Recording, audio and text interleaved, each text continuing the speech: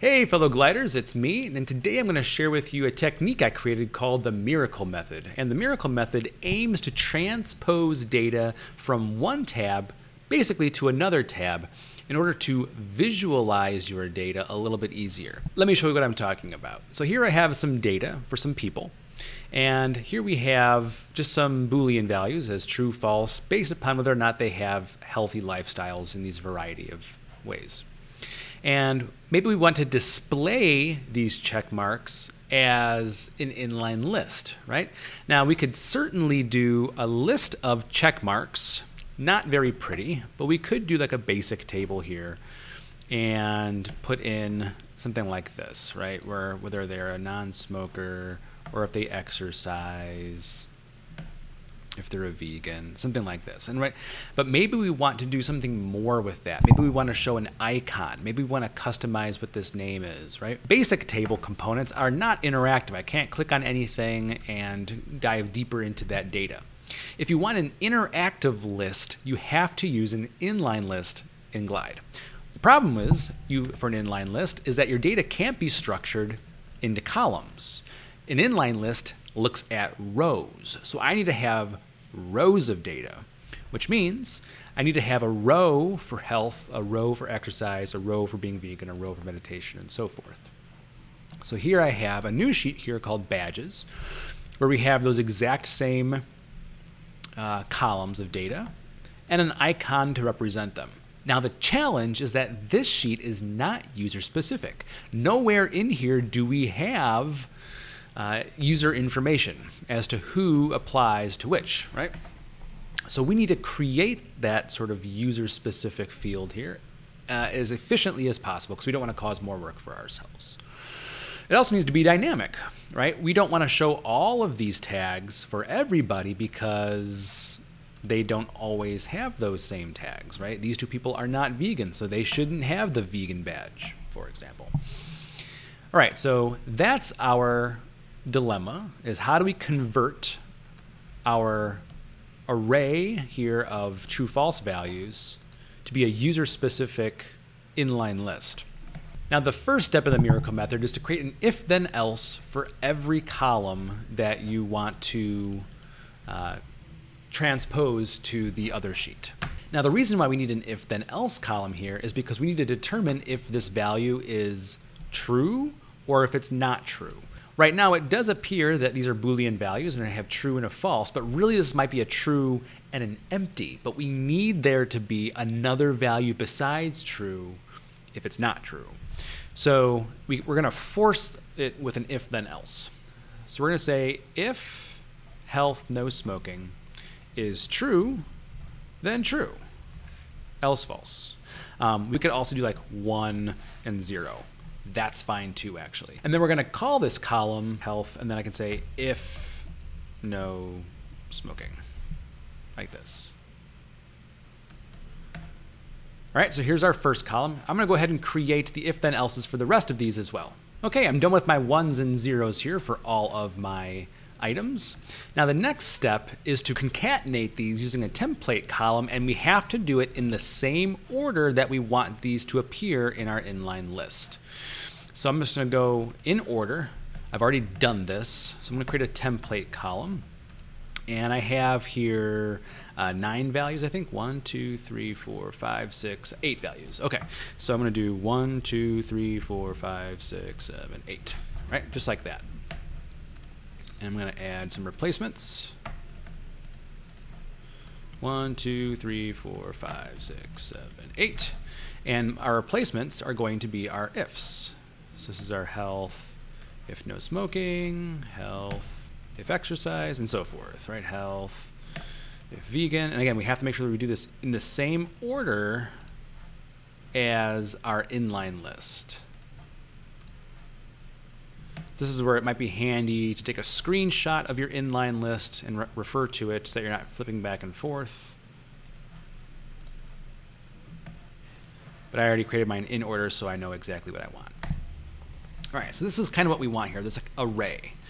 And we'll call this badge CSV. Okay, this is also the reason why we need to do ones and zeros, because if these values are empty, then there's not going to be a value for that array, and we need there to be a value there. All right, so we have our array, and so the next step is to make this array user-specific, more or less. Because whenever we visit a user's profile, we want to display this inline list, but only to the person that we're viewing, which means we need to know the person that we're viewing. So I'm going to store that value of the person reviewing in the user sheet. So to do that, we need to create a relation back to ourself and store that value of who we're viewing in a column somewhere. So I do this a lot in a lot of my apps, where I'll create a current user column, which is a template column, and I grab the email address of the current user. So the user profile, email. Done. All right, so if I'm viewing as person 1 or person 2 or person 3, that's the email address that'll show up here. And then I relate that back to the user sheet. So I'm going to say rel current user, and I relate this back to the current user. So where the current user matches the values in the user's email. All right, so now we're relating all 3 of our users to my person 1 column. Or if I'm person 2, I'm relating all 3 of these users to my person 2 row. All right, and then I need a place to store the person I'm viewing. So I'll say viewed, or user selected user. How about that? Selected user. When I go to click on somebody, I'm going to write. Really, what I need is just this comma-separated list. So that should be sufficient. I'll say selected users badge CSV. Okay, so right now I'm person 1, and whenever I click on a user, I want their CSV list of ones and zeros to appear in my row, right? So when I click on person 2, it'll look like this. If I click on person 3, it'll look like this. If I click on my own profile, it'll look like this. So in order to get that value in here, I need to use a set column when I go to view the person. And we can do that set column via this current user relation. All right, so here is the list of people. I'm going to edit this list and change the action from show detail to instead do a set column and then show detail. Show detail. And then in the set column values, I'm going to change not this item, but the relation to the current user. And I'm going to set the selected user badge CSV to be the badge CSV of the person that I'm viewing. All right, so I'll call this set CSV and view. Save. All right, so you'll see that when I click on person 2, I see their screen, but behind the scenes, I've selected their CSV and put it in my row. Okay? All right, so now I have a user-specific CSV value.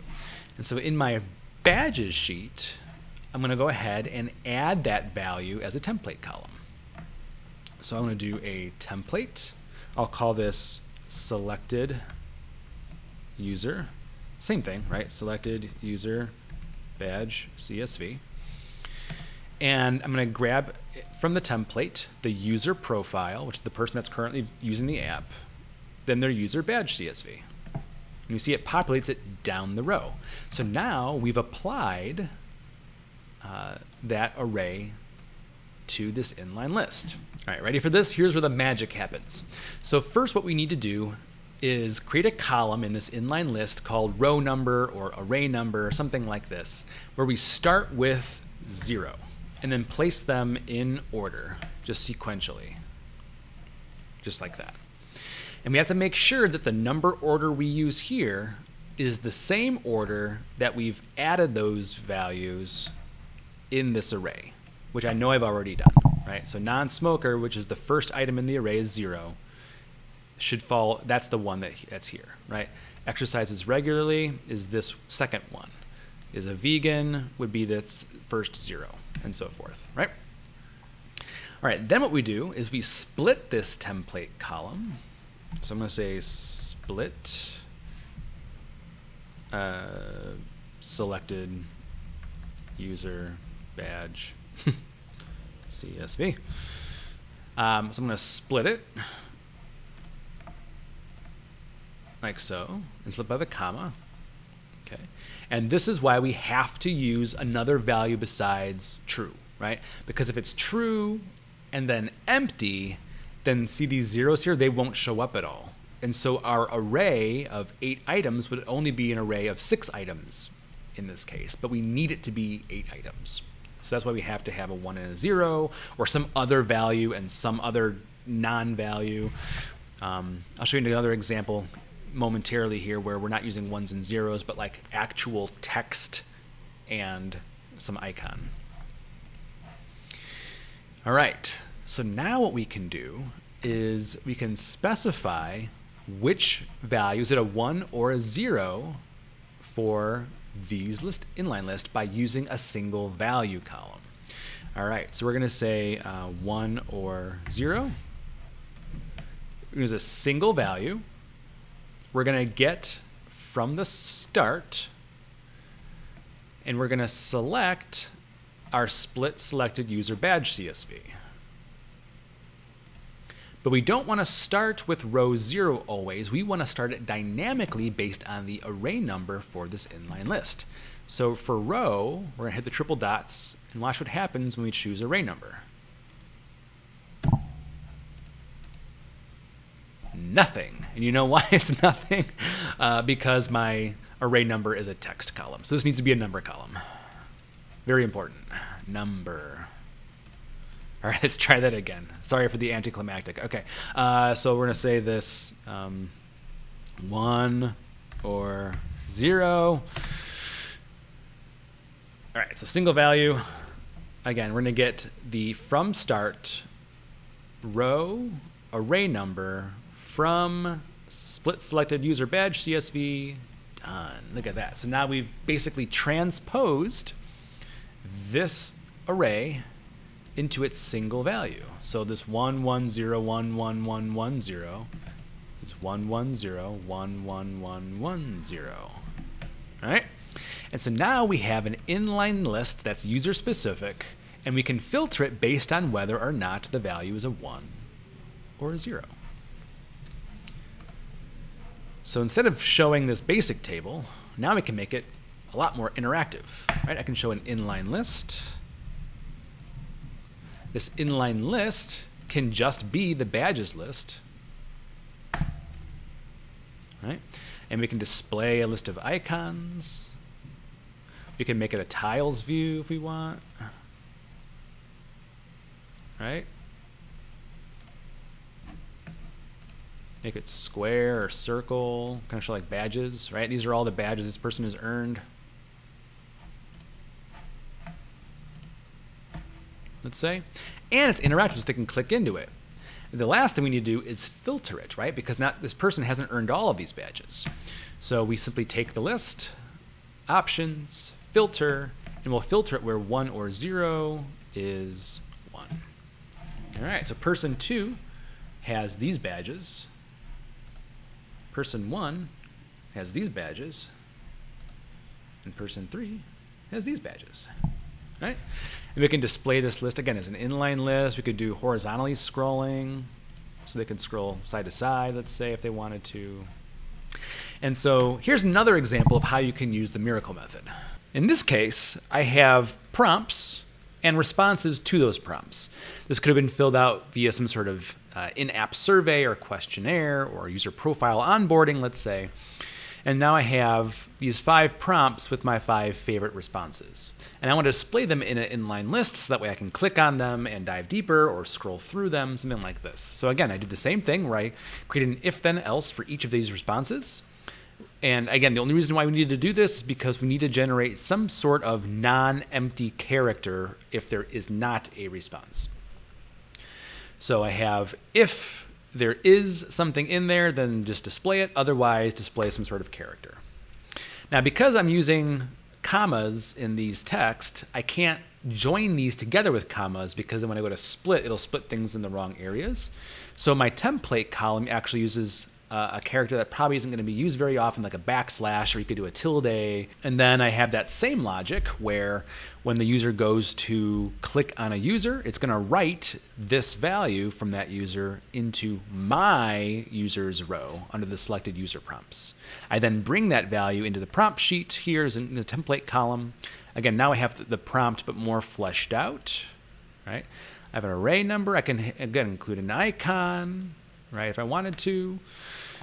And then I have the split prompt column where I'm splitting this by that backslash, and then the single value to split it out by the actual response using the array.